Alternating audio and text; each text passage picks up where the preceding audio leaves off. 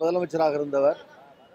அவரை குலதெய்வம் தெய்வம் எல்லாம் சொல்லிட்டு இருக்கிற அந்த மந்திரிகளே, அதில் ஒரு எம்பிஏ சொல்றாரு, இன்கம் டேக்ஸ் ரைடு மூலமாக போயஸ் கார்டன் வேதா நிலையம் சுத்தப்படுத்தப்படுகிறதுன்னு சொல்றாரு அன்வர் ராஜா. அப்படின்னா ஏற்கனவே அசுத்தமாக இருந்துச்சுன்னு அர்த்தமா? என்ன சுத்தப்படுத்தியிருக்காங்க? இந்த முதல்ல அவங்களோட இதய தெய்வம்னு சொல்லக்கூடிய முதலமைச்சர் எடப்பாடி பழனிசாமி, முன்னாள் முதலமைச்சர், துணை முதலமைச்சர் ஓபிஎஸ் பன்னீர்செல்வம், இவங்கள்ட்ட கருத்து கேளுங்க. இப்போ வருமான வரித்துறை ரைடு பண்ணுறாங்களே, அது சரியா தப்பா அப்படின்னு அவங்கள்ட்ட கருத்து கேளுங்க முதல்ல.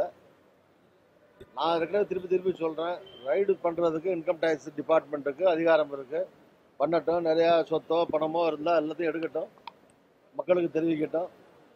அரசியல் நோக்கத்துக்காக ஒரு அணியை பலப்படுத்தி அவங்களுக்கு சின்னம் கொடுத்து பின்னாடி கூட்டணி போடுறதுக்காக அதுக்காக ரைடு இருக்கக்கூடாது. நியாயமாக ரைட் பண்ணி யாரெல்லாம் இருக்கோ, அதில் ஜெயலலிதா காலத்தில் சம்பாதிச்ச எல்லாத்தையும் ரைட் பண்ணி எடுக்கட்டும், மக்களுக்கு சொல்லட்டும்.